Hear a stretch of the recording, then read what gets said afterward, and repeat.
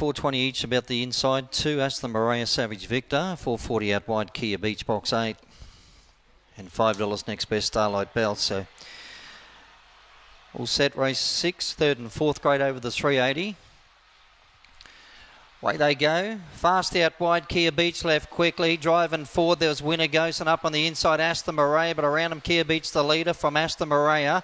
Aston Rupia next, and followed by Fulton, Savage Victor. Further back, Winner Ghost, Inconsequential, and Starlight Bell into the corner. And Kia Beach going great up in front. Down the outside, Aston Rupia runs on, but Kia Beach over Aston Rupia.